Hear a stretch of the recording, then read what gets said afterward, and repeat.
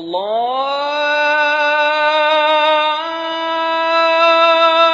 আকবার, আল্লাহু আকবার, আল্লাহু আকবার, আল্লাহু আকবার। أشهد أن لا إله إلا الله.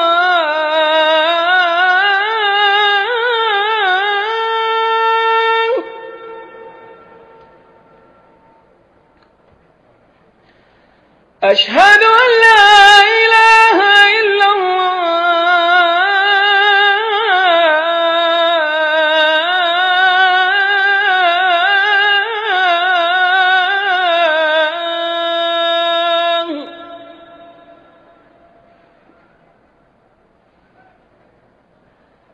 أشهد أن محمدًا رسول الله.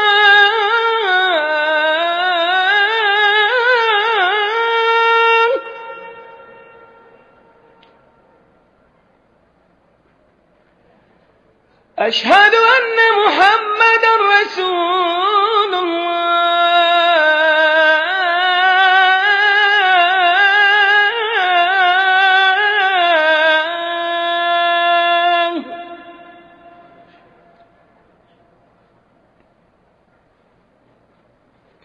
حي على الصلاة.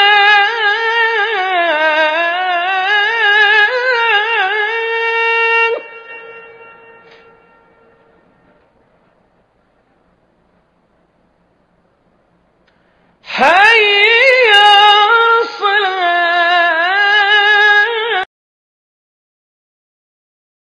পারেন তাহলে তার চাইতে যিনি যোগ্য রয়েছেন তার কাছে পৌঁছাবেন।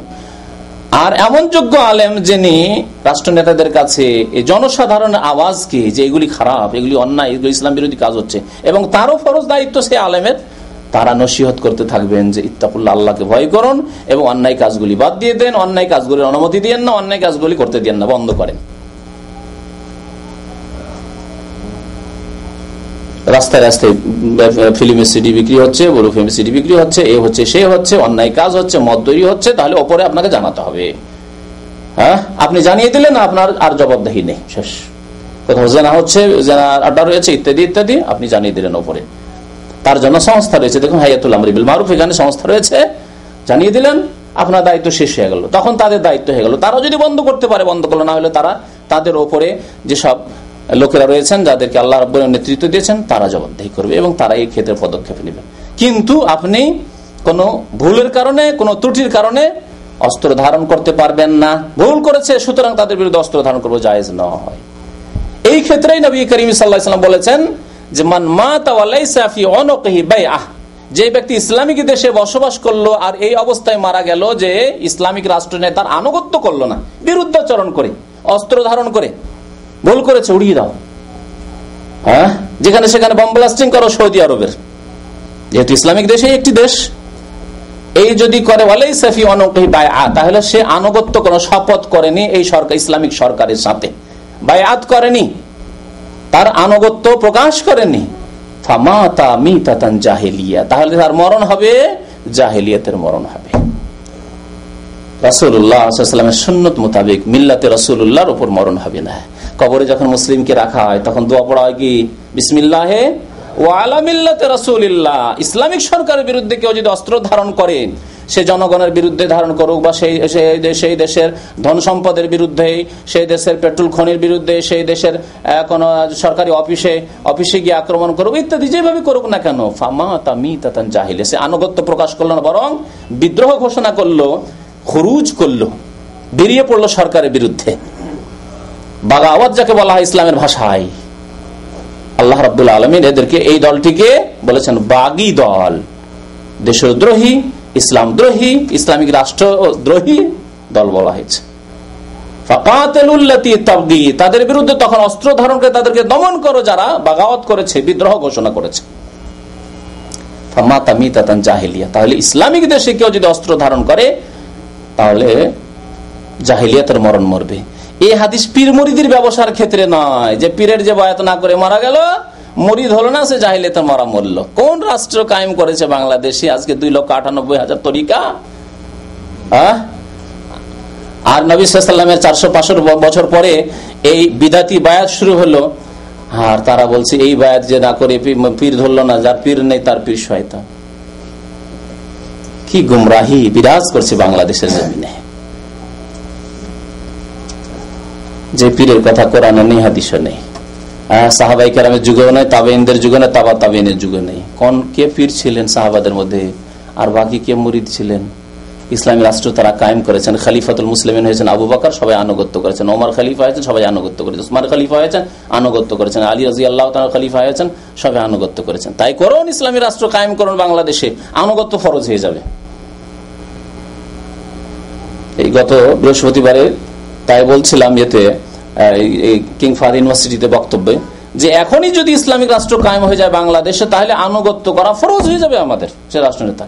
সুতরাং ইসলামিক তরিকা এনে যে রাস্তায় বেরিয়ে যাওয়া এবং টেনে হেঁচড়ে ফেলা, এই যে বিরোধী দলের কাজ হচ্ছে যে 5 বছর আগে যত তাড়াতাড়ি টেনে হেঁচড়ে ফেলে দিতে পারি আর আমরা গদিতে চলে যেতে পারি, এটাই না কাজ। গণতান্ত্রিক দেশগুলিতে এটাই তো থেকে গেছে কাজ, ইসলামের কাজ না। ইসলামের কাজ হচ্ছে সংশোধন করা, উপদেশ দেওয়া এবং তাদের হাত শক্ত করা, আর দায়িত্বশীল যারা নেতৃত্ব আছে তাদের কাজ হচ্ছে ইসলামী আইনের বাস্তবায়ন করা। সুতরাং তাদের আনুগত্য তখন ফরজ হয়ে যাবে যখন তারা ইসলামের বাস্তবায়ন করবে। তো আসল বিষয়ের দিকে ফিরে আসি, ক্ষতিকর দিকের চরম ক্ষতিকর দিক, তাহলে সবগুলি হারাম হয়ে গেল। অমুসলিম দেশে অস্ত্র ধারণ করা যাবে না যতক্ষণ পর্যন্ত মুসলিমের উপর অস্ত্র ধারণ কাফের না করেছে। অমুসলিম যদি কোন মুসলিমের অস্ত্র ধারণ করে, সেই ক্ষেত্রে ওলামারা তখন বিচার করবেন যে দারুল হারব বলে হারবি এ কাফের কিনা, তখন সেই ক্ষেত্রে সিদ্ধান্ত নেওয়া হবে আর নিজের আত্মরক্ষার জন্য অস্ত্র ধারণ করা যাবে।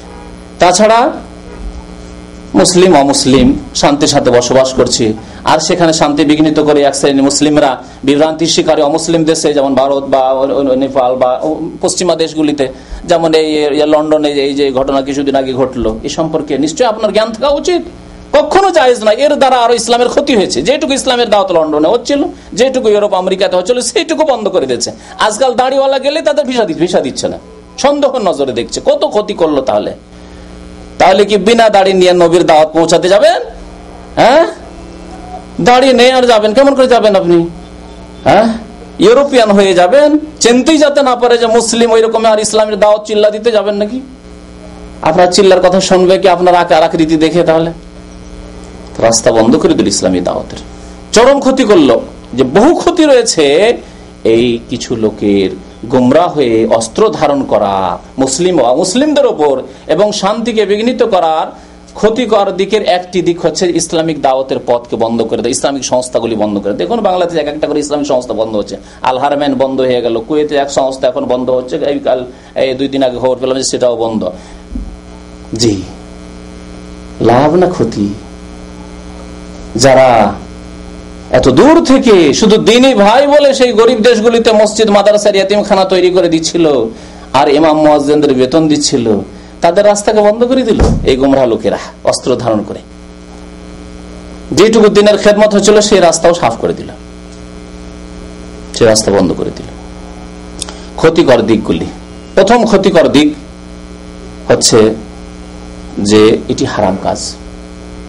হারাম কাজ ইসলামিক শরীয়তে জায়েজ নয়, না পৃথিবীর কোন মানব রচিত আইনেই জায়েজ রয়েছে। তাহলে কোন আইনের ভিত্তিতে? না মানব রচিত আইনের ভিত্তিতে জায়েজ করতে পারছেন। যেমন গণতন্ত্র, গণতন্ত্র ইসলামে না থাকলে এক শ্রেণীর লোকেরা যে গণতন্ত্র নিয়েছে, আরে মানব রচিত আইনে তো ভালো পথ এটি। তুমি যদি এগিয়ে আসতে চাও, শক্তি অর্জন করতে চাও, তাহলে চলে আসো গণতান্ত্রিক পদ্ধতি, ডেমোক্রেসিতে চলে আসা। করছে কিনা? যদিও ইসলামে নাই সেটি, তাহলে মানব রচিত আইন না। আর মানব রচিত আইনের ভ্রুক্ষেপে আমাদের করা উচিত না, সেটি আমাদের আইন নাই।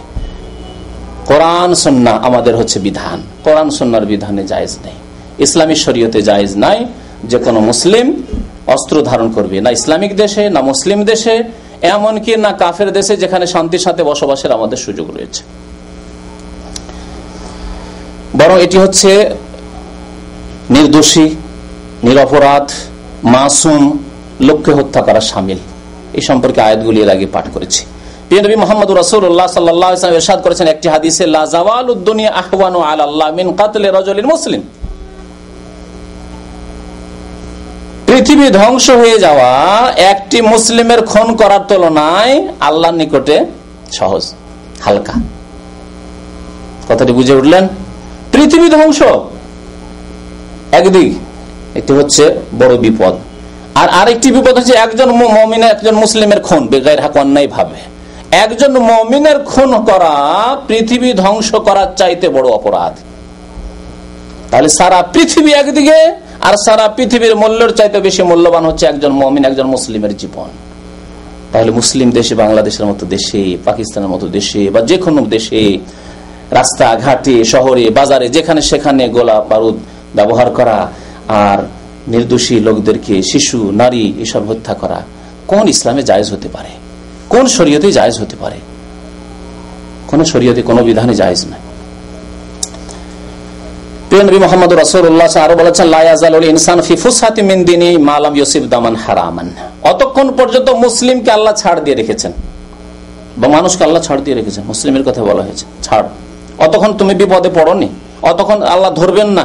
মা লাম ইউসিব দামান হারামান, যতক্ষণ পর্যন্ত কোনো অন্যায় ভাবে কোনো ব্যক্তিকে হারাম খুন করলো না, মানে খুন করা হারাম, হত্যা করা হারাম, আর সেই কাজটি যতক্ষণ করলো না ততক্ষণ পর্যন্ত সে ছাড় প্রাপ্ত রয়েছে। তাহলে নামাজ পড়েও যদি কাউকে খুন করে কাজে আসবে না, আল্লাহর কাছে ধরা খেয়ে যাবে। মালাম ইউসুফ দামান হারা, এতক্ষণ ছাড়ে ছিল, কিন্তু যখনই খুন করে দিল কাউকে, তখনই আর বাঁচতে পারবে না।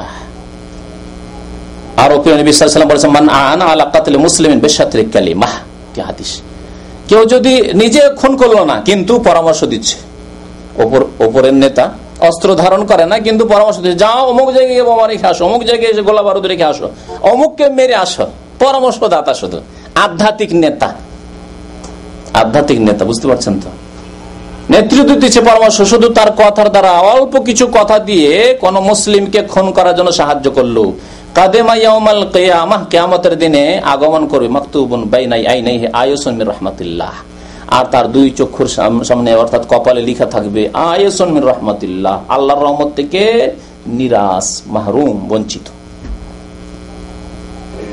খুন করা সাহায্য করলেন, নিজে খুন করলেন না। অনেকে টাকা পয়সা দিয়ে খুন করায়, যাও বেড়ে দাও, একে বড় শত্রু আমার, বড় ক্ষতি করছে। আয়াতুন রাহমাতিল্লাহ, আল্লাহর রহমত থেকে বঞ্চিত, মাহরুম, নিরাশ, এই কথা লেখা থাকবে আয়াতুন রাহমাতিল্লাহ।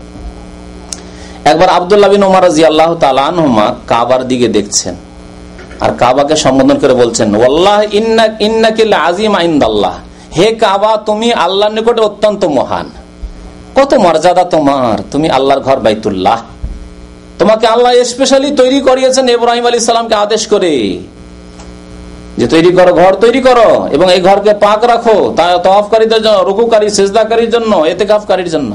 ওয়াতাহহির বাইতি লিত-তায়িফিনা ওয়াল আকিফিনা ওয়া রুক্কাইস সুজুদ, আল্লাহর আদেশে তৈরি না এই ঘর।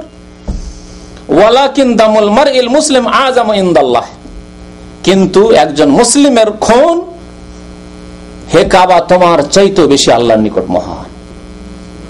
এ হচ্ছে মূল্য।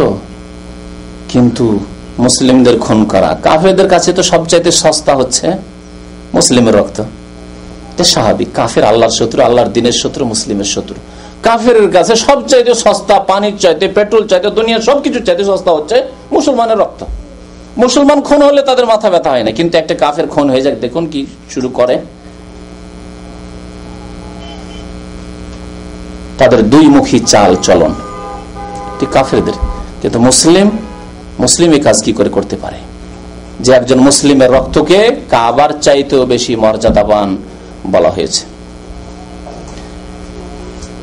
এই ধরনের কাজ দ্বারা মুসলিম দেশের স্থিতিশীলতা কে ধ্বংস করা হচ্ছে, শান্তি বিঘ্নিত করা হচ্ছে, অশান্তি সৃষ্টি করা হচ্ছে, নিরাপত্তাকে দূর করে দেওয়া হচ্ছে, ভীত সন্ত্রস্ত করা হচ্ছে।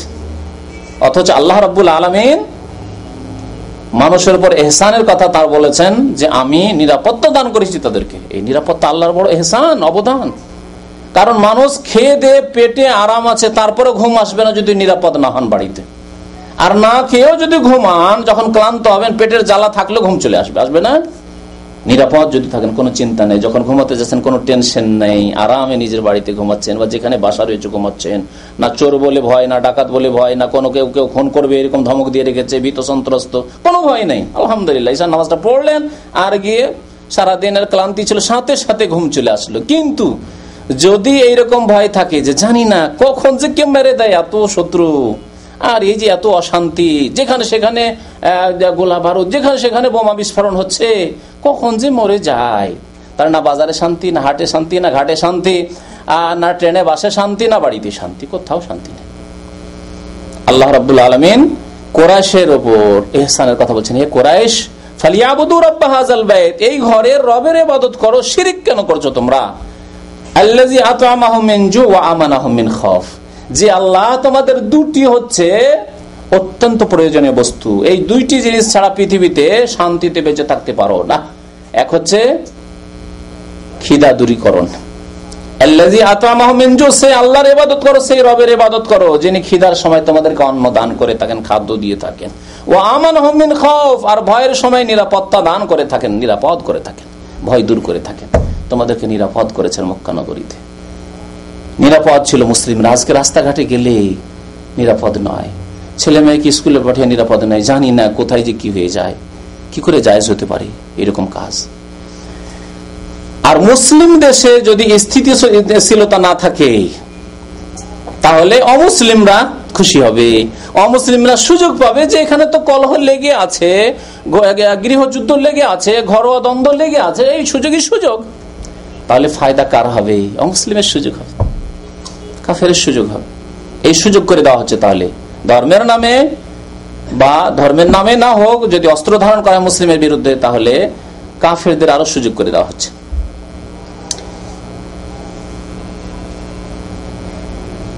মানুষের বিরুদ্ধে অস্ত্র ধারণ করে ধন সম্পদ নষ্ট করা হচ্ছে, অনেকের জীবনকে বিপন্ন করা হচ্ছে, নষ্ট করা হচ্ছে।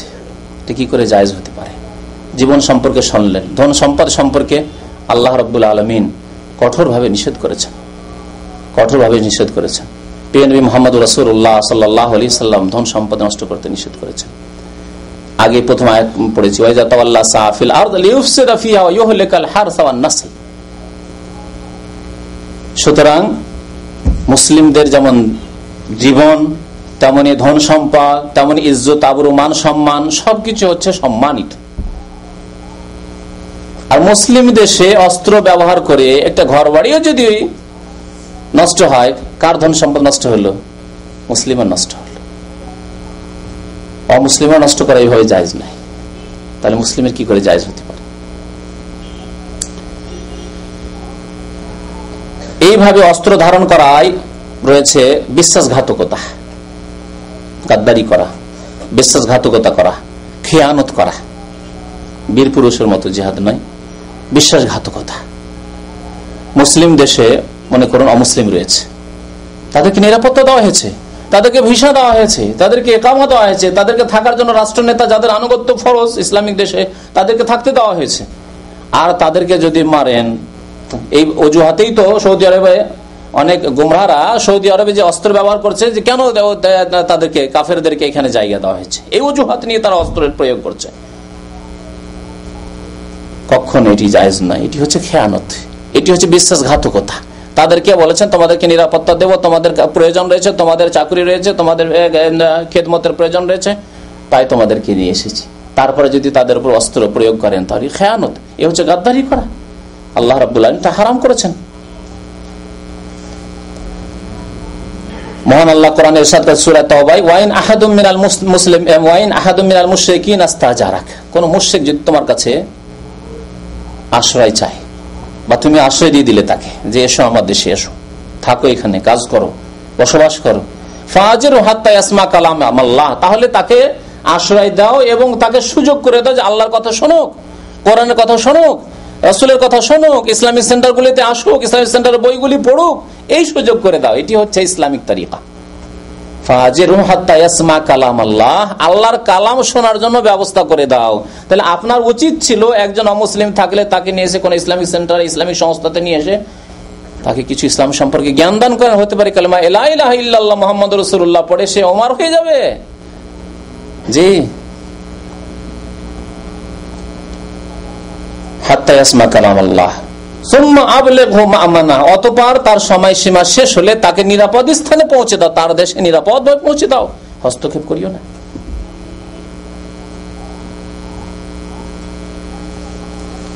মুসলিম দেশে হোক বা মুসলিম দেশে হোক, বিশেষ করে মুসলিম দেশের কথা, ইসলামিক দেশের কথা বা মুসলিম দেশের কথা বলছি, যদি এরকম অস্ত্র ধারণ করা হয়, এতে আল্লাহ এবং রাসূলের বিরুদ্ধাচরণ করা, এমনকি নেতৃস্থানীয়দের যে আনুগত্য করতে বলা হয়েছে তার বিরুদ্ধাচরণ করা, তাদের বিরুদ্ধে বের হওয়া, এবং খারেজি যারা আলী রাদিয়াল্লাহু তাআলা আনহুর জামানায় যারা মুসলিমদের বিরুদ্ধে প্রথম অস্ত্র ধারণ করেছিল, তাদের সম্পর্কে নবী কারীম সাল্লাল্লাহু আলাইহি ওয়াসাল্লাম বলেছেন তাদের লক্ষণ কি? ইয়াকতুলুনা আহলাল ইসলাম ওয়া ইয়াদাউনা আহলাল আওসান, তারা প্রতিমা পূজারীদেরকে ছেড়ে দিবে, প্রতিমা পূজারীদেরকে ছেড়ে দেবে, মুশরিকদেরকে ছেড়ে দেবে, পৌত্তলিকদেরকে ছেড়ে দেবে, আর কাদেরকে খুন করবে? ওয়ায়াকতুলুনা আহলাল ইসলাম, মুসলিমদেরকে খুন করবে। দেখুন কেমন ভাবে এসে মুসলিমদেরকে খুন করতে হলো খারিজিরা, ফতোয়া দিতে লাগলো যারা মুসলমান নেই, কাফের হয়ে গেছে। আজকাল বাংলাদেশে যারা এই অস্ত্র ধারণ করেছে মুসলিমদের বিরুদ্ধে বা মুসলিম নেতাদের বিরুদ্ধে, মুসলিম নেতাই হোক মুসলিম দেশ হোক, এর বিরুদ্ধে তারা কি জন্য করেছে? প্রথম এখানে বিভ্রান্তির শিকার হয়েছে যে এরা মুসলিম নয়, এরা মুসলিম নয়, কাফের হয়ে গেছে। আগে বলা হয়েছে যে না, অতক্ষণ পর্যন্ত কাফের হবে না যতক্ষণ পর্যন্ত ঘোষণা না করবে যে ইসলাম অচল, কোরআন অচল, হাদিস অচল, নবীর আইন অচল, ততক্ষণ কাফের হবে না, ততক্ষণ ফাসেক জালেম রয়েছে। আর ফাসেক জালেমের বিরুদ্ধে অস্ত্র ধারণ করা যাবে না। রাস্তায় একটি লোক নামাজ পড়ে বসে আছে, অস্ত্র ধারণ করে নেবেন? কখনো না।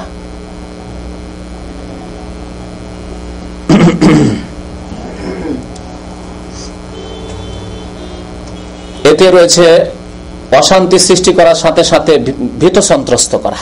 ভীত সন্ত্রস্ত করা জায়েজ নয়। এর আগে নবী কারীম সাল্লাল্লাহু আলাইহি হাদিস বলেছি যে ব্যক্তি মুসলমানের উপর অস্ত্র ধারণ করবে, অস্ত্র উঠাবে, শুধু ব্যবহার করলো না, শুধু উঠিয়ে ভয় দেখালো, ফালাইসা মিন্নাহ, মান হামাল আলাইনা সিলাহা ফালাইসা মিন্না, সে আমার উম্মতের লোক না। ক্ষতিকর দিকগুলির আরেকটি ক্ষতিকর দিক বলি আপনাদেরকে, যে ক্ষতিটি সামনে দেখা যাচ্ছে তা হচ্ছে যে ইসলামের ভাবমূর্তি নষ্ট করা। ইসলাম শান্তির দিন মুসলিমরাও জানে আর অমুসলিমও জানে, কিন্তু যখনই ইসলামের নাম দিয়ে অস্ত্র ধারণ করা হয়েছে, চোর ডাকাতরা অস্ত্র ধারণ করলে কাফের বলতো না যে দেখো ইসলাম বলছে তাদেরকে, ইসলাম কি চুরি করতে বলেছে, ইসলাম ডাকাতি করতে বলেছে, কিন্তু দাড়ি রেখে আর ইসলামিক লেবাস পোশাক রেখে আর ইসলামের দোহাই পেড়ে আমরা জিহাদ করছি, আর মুসলিমকে যদি খুন করে বা অমুসলিমকে খুন করে, যেখানে আল্লাহ রাব্বুল আলামিন জায়েজ করে অন্যায় ভাবে যদি খুন করে, তাহলে এতে অমুসলিমদের কাছে ইসলামের ভাবমূর্তিকে নষ্ট করে দেওয়া হচ্ছে। অমুসলিমের ভাবছে ইসলাম মানে খুন করা, ইসলাম মানে সন্ত্রাস। এখন অমুসলিম বিশ্বে ইসলাম আর সন্ত্রাসকে একই অর্থে তারা ব্যবহার করে একটা বেটার চান্স পেয়ে গেছে, সুযোগ পেয়ে গেছে। যেখানে ইসলামের কথা সেখানে সন্ত্রাস, যেখানে দাড়ি সেখানে সন্ত্রাস, যেখানে টুপি সেখানে সন্ত্রাস। এই যে সুযোগ কাফেররা পেয়ে গেল, এই সুযোগ কে করে দিল? এই গোমরাহ লোকেরা করে দিল। এই গোমরাহ লোকেরা এই সুযোগ করে দিল। চরম অপরাধে ইসলামকে বিকৃত করে তাদের সামনে পেশ করা হলো। আরেকটি ক্ষতি, গুরুত্বপূর্ণ ক্ষতি, তা হচ্ছে যে ধার্মিক মুসলিমদের সম্পর্কে এখন অমুসলিমদের একেবারে ভ্রান্ত ধারণা। ইসলাম সম্পর্কে তো ধারণা হয়েছে, ওটা তো আরো বড় অপরাধ, কিন্তু যত ধার্মিক দেখছে, দেখলে তারা ভয়ে ভীত। একটা দাড়িওয়ালা দেখলে একটা কাফের, ভীত সন্ত্রাস, জানি না হয়তো এ বোমা নিয়ে আছে, হয়তো এটা করলো কি? অমুসলিমদের কথা বাদ দেন, বাংলাদেশে যান, দাড়িওয়ালা দেখলেই ভাবছে এও নাকি হয়তো ওই সেও তাদেরই দল, হয়তো যাদের সম্পর্কে শ্রদ্ধার নজরে ফাসেকরাও বাংলা সমাজে, বিশেষ করে ফাসেক, বেনামাজি, একক তো নামাজ পড়ে না, জুমা পড়া বা ঈদ পড়া মুসলমান, বা জাতিতে শুধু মুসলমান, তারপর আমার দেশে আলেম ওলামাকে শ্রদ্ধা করত। আমার দেশের ফাসেক মুসলমানরা, আর অধিকাংশই ফাসেক মুসলমান, তারা আলেম ওলামাকে, দাড়িওয়ালা টুপিওয়ালাকে শ্রদ্ধা করতো না? কিন্তু আজকাল পরিস্থিতি কোন দিকে গিয়েছে দেখেছেন? দাড়িওয়ালা দেখলেই জানি না এ হয়তো ওই দলেরই লোক, হ্যাঁ ওই দলেরই লোক, সাবধান, এদেরকে দেখলে ভয়, অফিসাররা ভয় করে। কাউন্টারে গিয়ে দাঁড়িয়েছেন আপনি, নিজের গরজে আপনার সাথে কথা বলতে চায় না। আল্লাহ, আমাদের কয়েক ভাই বলছেন যে এক যুগ ছিল যে দাড়িওয়ালা টুপিওয়ালা দেখলে অফিসার তাড়াতাড়ি লাইনের মধ্যে এই হুজুরের কাজটা করে দিই, হুজুরের কাজটা করে দিই, মৌলানা সাহেবের কাজটা একটা করে দিই। আর আজকাল ওদের দেখলে আরো ভ্রুক্ষেপ করে না, এর সাথে কথা বলি ভয় আছে, কথা বললে ঝামেলা আছে, জানি না কি বলতে কি করে উড়িয়ে দেয়। হ্যাঁ, কত ভয়, কত ক্ষতি করলো এই চরমপন্থীরা। এগুলো হচ্ছে ক্ষতি, আর ক্ষতির দিকের শেষ নাই যে ক্ষতিগুলি এরা করলো। সুতরাং সতর্ক হয়ে যান এবং বুঝে রাখুন যে আল্লাহ রাব্বুল আলামিন জিহাদ ফরজ করেছেন। আপন জায়গায় জিহাদ ঠিক আছে, কিন্তু জিহাদের শর্ত রয়েছে। জিহাদের দুটি চিঠি আয়াত পড়িয়ে দিয়ে আর জিহাদের শর্ত দেখলেন না, তাই যদি হয়তো জিহাদ ফরজ সব জায়গায়, তো মক্কায় কেন আল্লাহ রাব্বুল নিষেধ করলেন? বরং আগেই বলেছে জিহাদ হারাম ছিল মক্কায়, ঠিক না? হারাম ছিল। তারপর আল্লাহ অনুমতি দিলেন ফরজ প্রথমখানে, আল্লাহ বলছেন ওয়াযানা লিল্লাযিনা, অনুমতি দিলেন। তাহলে পরিস্থিতি সামনে রেখে আল্লাহ রাব্বুল আলামিন তখন অনুমতি শুধু, ফরজ করলেন না। তারপরে আল্লাহ রাব্বুল আলামিন ফরজ করলেন। তারপরে মনে রাখবেন যে মুসলিম আর কাফেরদের কয়েকটি শ্রেণী, জিম্মি, মুআহাদ, মুস্তামান, এই চার শ্রেণীর মানুষের বিরুদ্ধে কখনো অস্ত্র ধারণ করা যাবে না। এই কথাটি শেষখানে শুনে রাখুন, ফুকাহে কেরামদের কথা, আর প্রত্যেকটির পিছনে কোরআন এবং হাদিসের দলিল রয়েছে। মুসলমান সে ফাসেক হইলেও, ফাসেক, খুনি, সারাবি, লম্পট, জানি, ব্যভিচারকারী হলেও যতক্ষণ করবে, যদি বিবাহিত হয় সে খুনের যোগ্য, কিন্তু ইসলামিক সরকার আগে মনে রাখবেন। তাহলে যতই পাপী হোক না কেন, কোন ব্যক্তির জন্য অস্ত্র ধারণ করা মুসলিমের বিরুদ্ধে ফাসিক হলেও জায়েজ নয়। মুসলিম হয়ে গেল। জিম্মি, যারা মুসলিম দেশে জিজিয়া কর দিয়ে থাকে, তাদের বিরুদ্ধে অস্ত্র ধারণ করা জায়েজ নয়। মুস্তামান, যাদেরকে নিরাপত্তা দান করে দেওয়া হয়েছে, কোন একজন মুসলিম নিরাপত্তা দান করেছে বা ইসলামিক সরকার নিরাপত্তা দান করেছে যে আসো আমাদের দেশে বিশেষ কাজের জন্য, তাকে নিয়ে আসা হয়েছে কিছুদিনের জন্য, আমন দেওয়া হয়েছে, নিরাপত্তা দান করা হয়েছে, তার বিরুদ্ধে অস্ত্র ধারণ করা জায়েজ নাই। মুআহাদ, যার সাথে চুক্তি করা হয়েছে, কোন এক দেশের অন্য দেশের সাথে চুক্তি হয়ে গেছে, এখন সারা বিশ্বের অমুসলিম দেশের সাথে মুসলিম দেশগুলি চুক্তি আছে না নেই? হ্যাঁ, কূটনৈতিক সম্পর্ক আছে, দূতাবাস আছে, দূতাবাসের মাধ্যমে সম্পর্ক আছে, এমন কোন দেশ নেই যার সাথে সম্পর্ক হয়তো ছিন্ন আছে, ইসরায়েল ছাড়া। তাহলে যখন এই সম্পর্ক আছে আর এই চুক্তিতে আবদ্ধ, আন্তর্জাতিক চুক্তিতে আবদ্ধ যে তোমরা আমাদের বিরুদ্ধে হস্তক্ষেপ করবে না, আমরা তোমাদের বিরুদ্ধে হস্তক্ষেপ করবো না, এরা হচ্ছে কি এই অমুসলিম দেশগুলি হচ্ছে মুআহাদ, তাহলে এদের বিরুদ্ধে অস্ত্র ধারণ করা যাবে না। দলিলটি শুনিয়ে দিয়ে প্রিয় নবী সাল্লাল্লাহু আলাইহি ওয়াসাল্লাম বুখারী শরীফের হাদিসে বলছেন, মান কাতালা মুআহাদান, যেই ব্যক্তি চুক্তিতে আবদ্ধ অমুসলিমকে হত্যা করবে, লাম ইয়ারাহ রায়াহাতাল জান্নাহ, সেই ব্যক্তি জান্নাতের সুগন্ধি পর্যন্ত পাবে না। জান্নাত পাওয়া তো দূরের কথা, জান্নাতের সুগন্ধি পর্যন্ত পাবে না। তাহলে যদি অমুসলিমকে না মারা যায়, অমুসলিম দেশেই সে রয়েছে, অথবা অমুসলিম মুসলিম দেশে রয়েছে, তাকেও যদি না মারা, বাংলাদেশের হিন্দুকেও যদি না মারা যায়, তাহলে ফুসাকুল মুসলিম, যারা মুসলিম ফাসেক, আধা নামাজি, নামাজি নয়, অথবা পাপী, জেনার লাইসেন্স দিয়ে রেখেছে, আপনার আরো কত কি দিয়ে রেখেছে, মদের লাইসেন্স দিয়ে রেখেছে, তাদের বিরুদ্ধে অস্ত্র ধারণ করা কি করে যেতে পারে? বুঝে না উচিত এই গুমরাহদেরকে, যারা ধর্মের নামে গুমরাহ হয়েছে। তাহলে মুসলিম হয়ে গেল, আর কি হলো? নামগুলো জিম্মি, জিজিয়া করে মুসলিম দেশে থাকে, খনিকের জন্য এসছে, মুস্তামান, মুসলিম দেশে এসেছে, তারপর চলে যাবে। মুআহাদ, যাদের সাথে চুক্তিতে আবদ্ধ সারা বিশ্বের অমুসলিম। আর এই চার শ্রেণীর মানুষের বিরুদ্ধে অস্ত্র ধারণ করা কখনো যাবে না। তাহলে পঞ্চম শ্রেণীর মানুষ শুধু বাকি থেকে গেছে, তাদেরকে কি বলা হয়? হারবি, তাদেরকে বলা হয় হারবি। তাহলে সারা বিশ্বে 5 রকমের মানুষ রয়েছে। হারবি, হারব মানে কি? যুদ্ধ। হারবি মানে ওই কাফের, যেই কাফের বা যেই কাফেরেরা মুসলিমদের বিরুদ্ধে, মুসলিম দেশের বিরুদ্ধে যুদ্ধ ঘোষণা করে রেখে দিয়েছে, বা মুসলিমদের বাড়িতে মারতে চলে এসছে, আপনার বাড়িতে আক্রমণ করার জন্য চলে এসছে, আপনি কি বসে থাকবেন যে না না না না ইসলাম মারতে নিষেধ করা হয়েছে? না, তখন সে হারবি, তার বিরুদ্ধে তখন অস্ত্র ধারণ করুন। হ্যাঁ, বা মুসলিম দেশের বিরুদ্ধে বা কোন মুসলিম জাতির বিরুদ্ধে, মুসলিম সম্প্রদায়ের বিরুদ্ধে অস্ত্র ধারণ করেছে, ঘোষণা করেছে যে মারো মুসলিমকে, মুসলিম এই জন্য মারা হচ্ছে, তাহলে তখন অস্ত্র ধারণ করতে হবে। এরা হলো হারবি। আশা করি ইনশাআল্লাহ তাআলা এই বিষয়টি স্পষ্ট হয়েছে। আর বাকি আরো যদি কোনো দিক থাকে জিজ্ঞাসাবাদের, তাহলে আপনারা প্রশ্ন করতে পারেন, কিছুক্ষণ যে সময় রয়েছে এতে ইনশাআল্লাহ আপনাদের প্রশ্ন উত্তর দেওয়া হবে। এছাড়াও শুক্রবারের দিনেও আমাদের প্রোগ্রাম হয় জুমার নামাজের পরে, তাতেও আপনারা প্রশ্ন করতে পারবেন, এই সংশয় দূর করে নেবেন, আর বিভ্রান্তির শিকার হবেন না। আরেকটি কথা শেষখানে বলে দিচ্ছি যে অনেক সময় দাবি সুন্দর হলেও পন্থা সুন্দর হয় না। যেমন এই যারা চরমপন্থী, তাদের দাবি যে ইসলামিক আইনের বাস্তবায়ন করো, কথা সত্য না সত্য নয়? দাবি হক না হক নয়? ন্যায্য দাবি, হক দাবি, কিন্তু পথ ভ্রান্ত পথ বেছে নিয়েছে, অস্ত্র ধারণ করা, হ্যাঁ, খুন করে আমরা ইসলামের বাস্তবায়ন করবেন না, এটি হচ্ছে ভুল পথ। এই পথ আল্লাহ এবং রসুল দান করেননি। যেমন গণতান্ত্রিক পথ আল্লাহ রসুল দান করেননি। যেমন এক শ্রেণীর লোকেরা গণতন্ত্রের পথ দিয়ে ইসলাম কায়েম করতে চাইছে, এটি ভ্রান্ত পথ।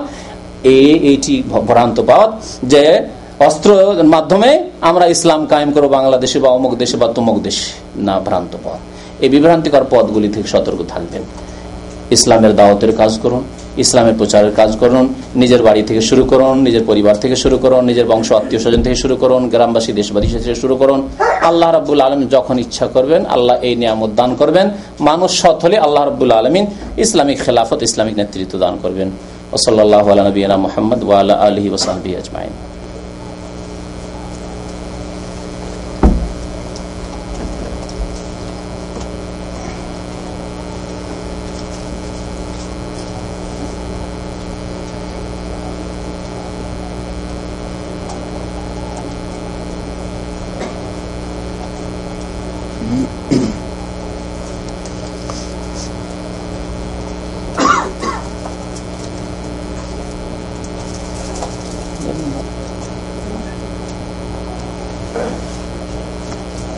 একটি প্রশ্ন করেছেন আমাদের ভাই শেখ আব্দুর রহমান, মনে পড়ে গেল এখানে একটি কথা। এই লোকটির নাম হচ্ছে আব্দুর রহমান। আব্দুর রহমান মানে কি? আল্লাহর বান্দা, রহমানের বান্দা। বাংলাদেশের একটি পত্রিকা নজরে আসলো, আর সেটিও ইসলাম ঘেঁষা পত্রিকা, ইনকিলাব। কি অবস্থা আমাদের দেশে ইসলামের! ইসলামের জানাজা খাটে উঠে গেছে, এই হচ্ছে অবস্থা। নাম লিখেছে শেখ রহমান, পড়েছেন হয়তো পত্রিকা। যদি ইনকিলাবের অবস্থা এই হয়, তো বাকি যেগুলি বেদিন বা ইসলামদ্রোহী যেগুলি পত্র পত্রিকা, যেমন জনকণ্ঠ বা এই ধরনের পত্রিকা, তাহলে বাংলাদেশের পত্রিকার যদি অবস্থা হয়, তাহলে ভারতের পত্রিকার কি অবস্থা হতে পারে? তাহলে মুসলিম দেশের পত্রিকা আর অমুসলিম দেশের পত্রিকায় কোনো পার্থক্য আছে? এর নামটি লিখতে জানে না, এই হচ্ছে মুসলিমদের অবস্থা। শেখ রহমান মানে শেখ আল্লাহ, রহমান আল্লাহর নাম, বিসমিল্লাহির রহমানির রহিম। এইটুকু যে দেশের লেখকরা জানে, রাইটাররা জানে না, সাংবাদিকরা জানে না, পত্র পত্রিকার এডিটর সম্পাদকরা জানে না, সেই দেশের অবস্থা কোথায়? কোথায় ইসলাম কায়েম করবেন? সমুদ্রের উপরে, বঙ্গোপসাগরে? ইসলাম শেখা উচিত এসব লোকদেরকে। শেখ রহমান, শেখ রহমান, বড় আফসোস লাগলো এই শেখ রহমানের হেডিং দেখে আমাকে। তো আব্দুর রহমান ও বাংলা ভাইয়ের ইসলামের বিধানে এই যে বাংলা রোগ আপনাদের, বিধান আর বিধান তো বুঝতে হবে, কি শাস্তি হওয়া উচিত। আল্লাহ রাব্বুল আলামিন যে শাস্তি দান করার কথা বলেছেন, সেই শাস্তি যদি বাংলাদেশ সরকার দিত, তাহলে এই শাস্তি শুনে লাভ ছিল। সুতরাং এই শাস্তি আমার কাছ থেকে শুনবেন, আর ওই শাস্তি বাংলাদেশে আরো কি শাস্তি হবে, আর দুটাতে সংঘর্ষ লাগাবেন, কিছু লাভ নেই। তাহলে আমার করণীয় হচ্ছে যে দোয়া করেন এবং চেষ্টা করেন, আর বৈধ চেষ্টা, অর্থাৎ দাওয়াতের মাধ্যমে চেষ্টা। মুসলিমদের বিরুদ্ধে অস্ত্র ধারণ করা জিহাদ নয়। তারা বলছে কিনা যে জিহাদ, দাওয়াত এবং জিহাদ করতে হবে, তো জিহাদ তো আর মুসলিমদের বিরুদ্ধে হয় না, জিহাদ হবে আরবিদের বিরুদ্ধে। তাও স্পষ্ট হলো যে ওই পঞ্চম শ্রেণীর মানুষ যে, তাদের বিরুদ্ধে জিহাদ হবে। তাহলে এটি তাদের জিহাদও নয়। আর বাংলাদেশে ইসলামিক আইনের বাস্তবায়ন নেই, সুতরাং এই ইসলামিক আইনের কথা শুনে আপনাদের লাভ নেই। হ্যাঁ, যেমন আজকাল দাসের ফতোয়া শুনে লাভ আছে কি? এই জন্য আমরা যখন মাদ্রাসায় শিক্ষকতা করতাম আর ছাত্রদেরকে পড়াইতাম ওই দাসের হাদিসগুলি, তখন বলতাম এগুলো কিতাবে রেখে দেওয়ার জন্য, বাবা এগুলো পড়ে নিয়ে কিতাবে রেখে দাও। হ্যাঁ, আর আল্লাহ যদি কোনোদিন ইসলামের রাষ্ট্র কায়েম করে, তখন দাসের মাসলা মাসালে প্র্যাকটিক্যালে প্রয়োজন হবে, বাকি এগুলো কিতাবে রাখার জন্য। তো এই শেখ আব্দুর রহমান ইসলামের দৃষ্টিতে কি হবে না হবে, ওটা এখন কিতাবে রেখে দেওয়ার জন্য। কিতাবে থাক, যখন ইসলাম কায়েম হয়ে যাবে তখন সেখানে ওলামায়ে কেরামরা ফতোয়া দিবেন, বা কাজী, ইসলামিক কাজী হবেন, সে কাজী সাহেব যে ফতোয়া দেবেন। সৌদি আরবে কাজী সাহেবের আদেশেই শাস্তি হয়। আগামীকালকে বুধবারে সকালে একটা খুনের কেস আছে কাতিফ কোর্টে, তো আমাদেরকে অনুবাদ করার জন্য ডেকেছে। তো সেখানে গিয়ে আমরা দেখি যে কিতাব, সব ইসলামিক কিতাব, কাজীর পুরো লাইব্রেরি ভর্তি আছে। অনেক সময় কাজী যখন দ্বিধাদ্বন্দ্বে পড়ে যায় যে এই সম্পর্কে কি বিচার করা উচিত, ফাইল টাইল পড়ার পরে কিতাব ঘাটাঘাটি শুরু করে দেয়। আমাদের অনুবাদ শুনলো, তারপরে কিতাব ঘাটাঘাটি শুরু করে দিল, আমাদের সামনেও কিতাব ঘাটাঘাটি শুরু করে। তো যখন এইরকম ইসলামিক আইনের বাস্তবায়ন হওয়ার মতো পরিস্থিতি বাংলাদেশে তৈরি হবে, দোয়া করুন আল্লাহর কাছে, এবং নিজে সৎ হন। নিজের নামাজি না হয়ে অধিকাংশ বেনামাজি মুসলমান থাকবে, আর ওই সমুদ্রের পানির ওপরে কি ইসলাম কায়েম হবে নাকি? আর ইসলামী আইনের বাস্তবায়ন হবে? কখনো হবে না। তারপরে জানবেন ওইটাই ভালো হবে। জি।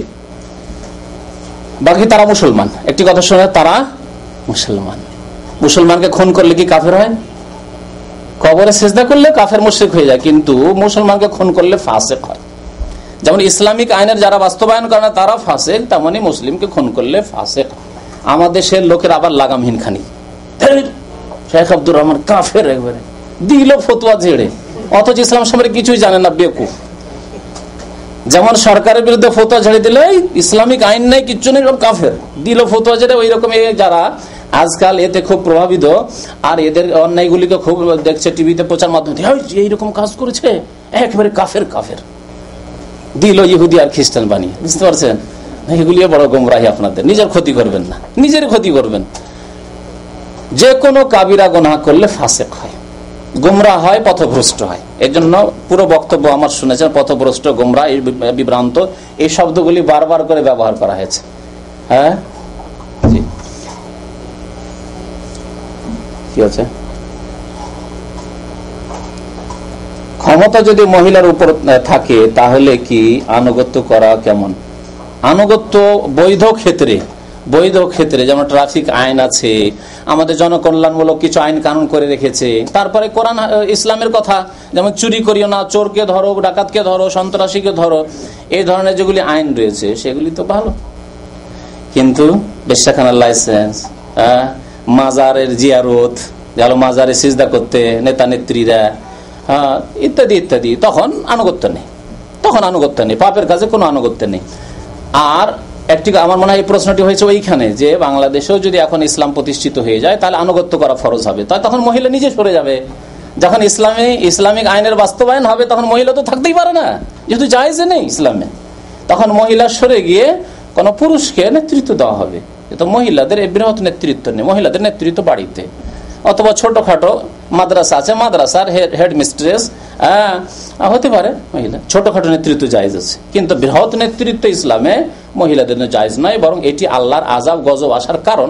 নবী সাল্লাল্লাহু আলাইহি ওয়াসাল্লাম বুখারী শরীফ হাদিসে বলেছেন যে ওই জাতির কোনো মুক্তি নেই যে জাতির নেতৃত্ব মহিলারা দেয়। এটি বৃহৎ নেতৃত্বের ক্ষেত্রে, ছোটখাটো মালিকানা দেওয়া যেতে পারে। আপনার স্ত্রীকে আপনি বাড়ির খরচ খরচার মালিকানা দিয়ে দিলেন, যে কেনাকাটার মালিকানা তোমার কাছে থাকলো এই টাকা, আমি তো বিদেশে থাকি, এই তো নেতৃত্ব, তাহলে এই নেতৃত্ব জায়েজ আছে, ছোট নেতৃত্ব। কিন্তু বৃহৎ নেতৃত্ব অর্থাৎ রাষ্ট্র পরিচালনার দায়িত্ব, নেতৃত্ব, খেলাফত, দেশের প্রধান, এসব জায়েজ নেই, জায়েজ নেই। সুতরাং যখন ইসলামের বাস্তবায়ন করবে তখন শেষ হয়ে গিয়ে একজন পুরুষকে আগে করে দিবে, আর ইসলামের বাস্তবায়ন করবে তখন আনুগত্য আমাদের ফরজ হয়ে যাবে। জি,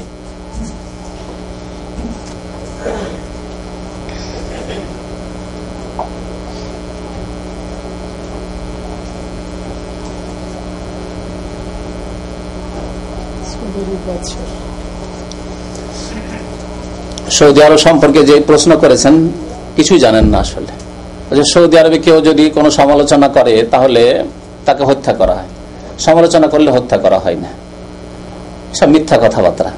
কেমন মিথ্যা কথা ছড়াছড়ি রয়েছে বাজারে তা শুনেন। যখন ওই কুয়েত আর ওই ইরাকের যুদ্ধ হয়েছিল তখন দেশে গেলাম, দেশের বাজার যে এত গরম, আর ওই বড় বড় পোস্টার ছাপিয়ে সাদ্দাম হোসেন দোয়া করছে, সিজদায় পড়ে আছে, এইসব পোস্টার ছাপানো, এই পোস্টারগুলি খুব দেখেছেন দেশে।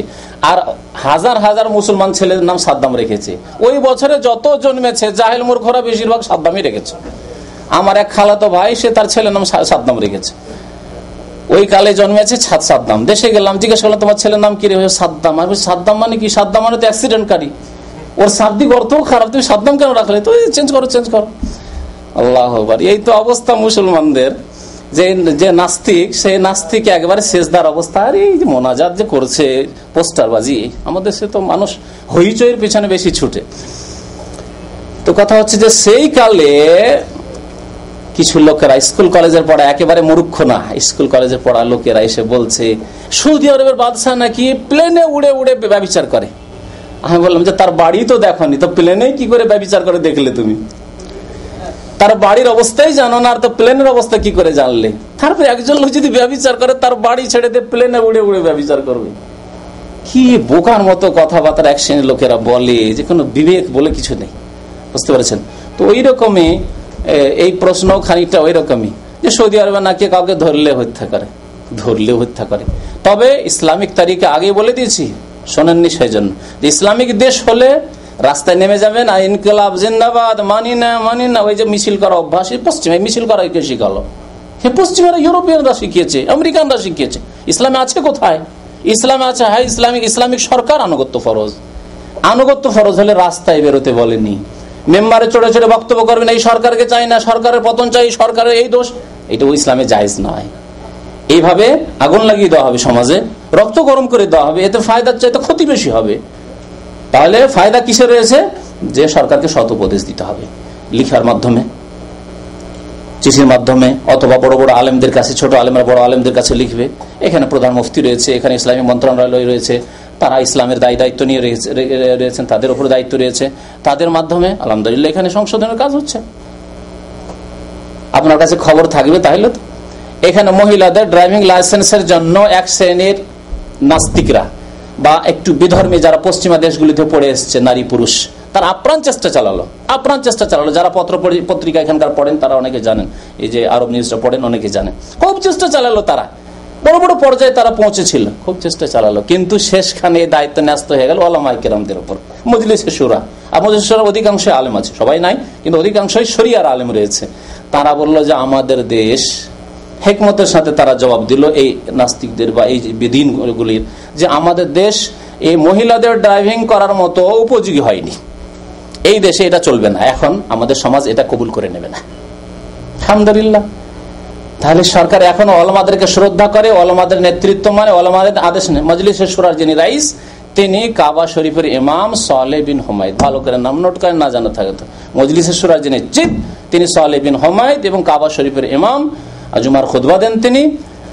আর তিনি এই বক্তব্য বলে দিলেন যে না, এখানে ড্রাইভিং এর মহিলাদেরকে অনুমতি দেওয়া হবে না।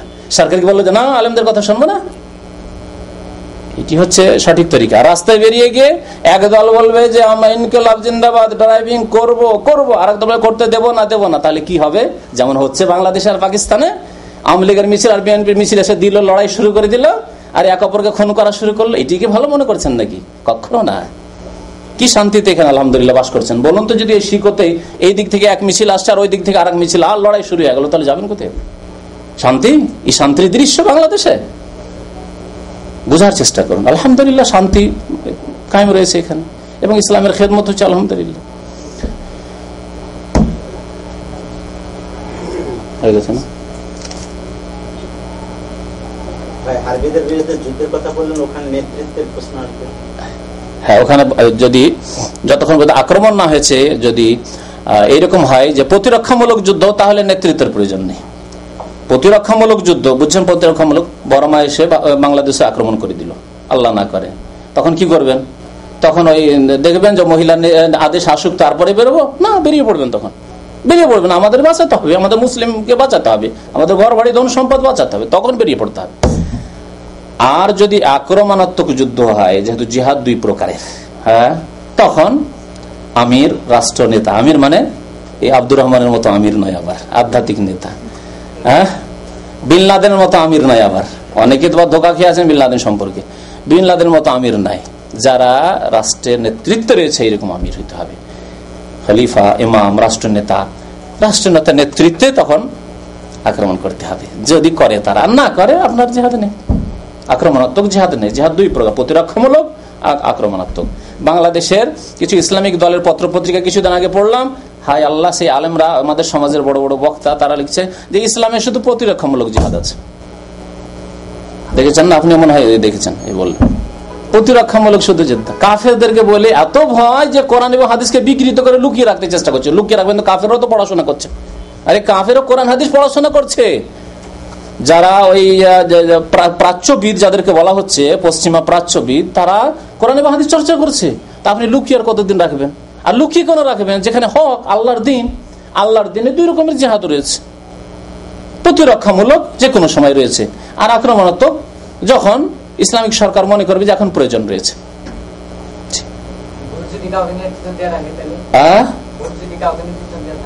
বুঝলাম না, কে? হ্যাঁ, জাতিসংঘ কেন হবে? ও নিজের দেশের মালিক, ওর কেন নেতৃত্ব দিয়ে রাখবে পরের দেশে?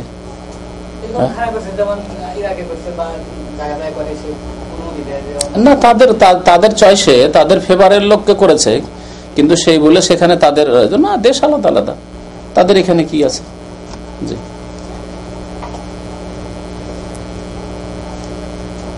কি আছে লিখেছেন, কোর্টে কোনো ফতোয়া দেওয়া চলবে না, নাকি লিখেছেন ব্যারিস্টারদেরকে বলেছিল হাসিনা ক্ষমতাকালে।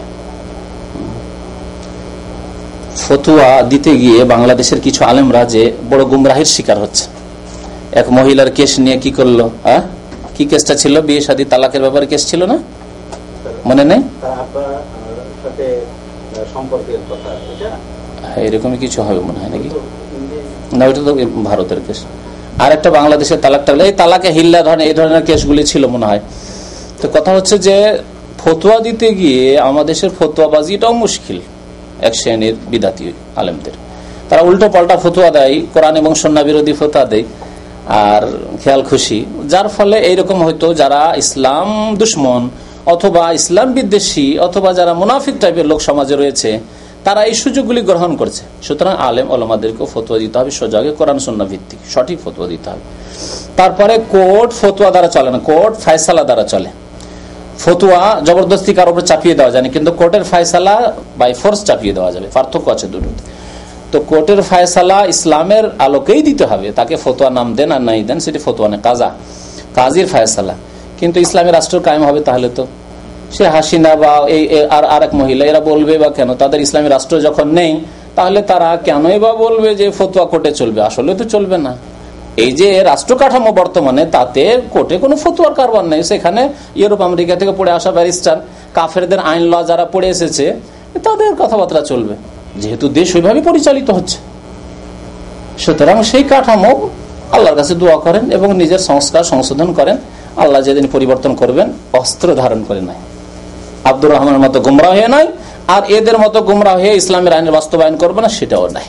দুই গুমরাহির মাঝখানে হিদায়াতের পথ সিরাতে মুস্তাকিম অবলম্বন করুন। আল্লাহ রাব্বুল আলামিন আমাদেরকে যেন নেক আমলের তৌফিক দান করেন, বাংলার জমিনে আল্লাহ রাব্বুল আলামিন ইসলামকে প্রতিষ্ঠিত করার জন্য তৌফিক দান করেন। আমিন। সাল্লাল্লাহু আলা নবিয়িনা মুহাম্মদ ওয়া আলা আলিহি ওয়া সাহবিহি আজমাইন।